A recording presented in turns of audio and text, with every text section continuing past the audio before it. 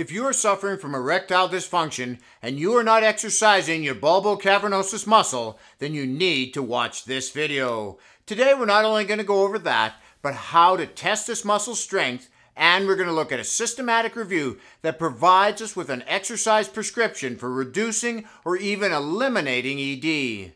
As a bonus, I'll include some traditional weight training exercises that will help to prevent or reverse erectile dysfunction. ED affects 1/3 of all men and is oftentimes a symptom of other health conditions like heart disease, diabetes, obesity, and other blood flow or circulation issues. Anything you can do to improve your health will in turn improve symptoms of ED. They did a study back in 2005 and found that doing an exercise to strengthen the bul-bo-cavern-o-sus muscle could help with ED, independent of healthy lifestyle changes. After 3 months, 40% of the test subjects regained normal erectile function, with another 35.5% having improved function. So it benefited over 75% of the men. The best way to find this muscle and develop a mind-muscle connection with it is next time you go pee, stop the flow midstream and hold it for 10 seconds. If you can't do this, then this muscle is weak and needs strengthening. The exercise you do is called a Kegel, and for a man it's done the same way as when you stop your pee midstream.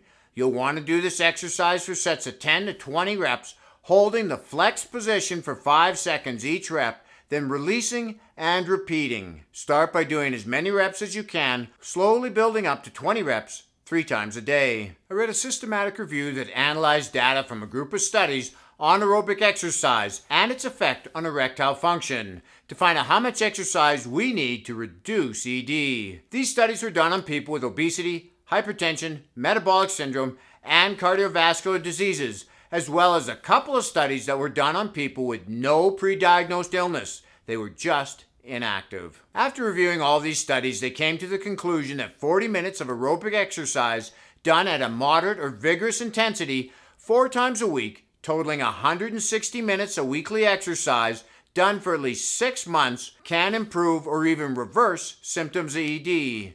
For an inactive person, this might seem like a lot of exercise, and it's slightly more than the typical recommendation of 150 minutes of moderate intensity exercise or 75 minutes of high intensity. So it'd be good if you're an inactive person to work your way up to this level of exercise. So what exactly is moderate intensity exercise? Well, there are 2 ways we can look at it. One is by monitoring heart rate. Anything between 50 and 70% of your max heart rate is considered moderate. I think a good working range is between 60 and 70%. For an easy estimate of your max heart rate, just take 220 minus your age.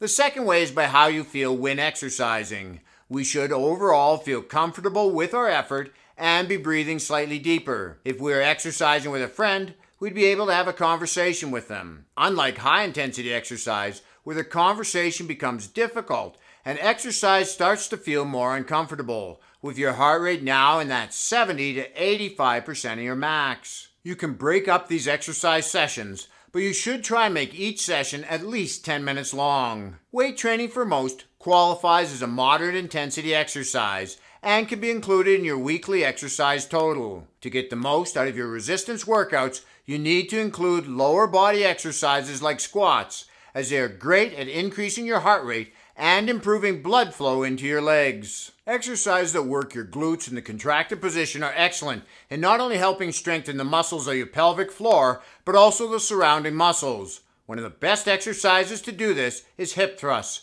You can start by doing these unweighted and slowly add weight as you're ready, or you can do them unilaterally with one leg raised. The next exercise is pull-throughs. These can be done with bands or cables. It's important to keep your back straight as you bend forward. Go down until you feel a good stretch in your hamstrings and glutes, then fully extend your hips in the top position. It's also important not to make eye contact with anyone while doing this exercise. Exercise improves nitric oxide levels in the body, and nitric oxide has been shown to improve erectile function. To find out how to further increase your nitric oxide production, watch this video next. That way, we can keep working out while having fun. This is Lawrence from Fit and 50. We'll talk to you again in the next one.